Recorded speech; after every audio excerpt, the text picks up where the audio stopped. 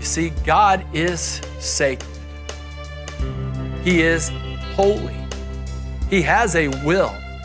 He has a law. He has principles. He expects you to obey. He expects you to submit, and He expects you to know that when you wander away from Him, that sin always brings with it consequences and suffering. It hurts, so He's good in His communication to you, saying, don't go this way. It's the way of pain. It's the way of death. God is sacred, and it's never safe to thumb your nose up to the holy God. But God is stubborn. Stubborn in love, who refuses to take no for an answer, who will not leave His own people be, who will chase them down if necessary, who looks out over the fields waiting for His prodigals to come home. He pursues them every day of His life with goodness and mercy that follow people.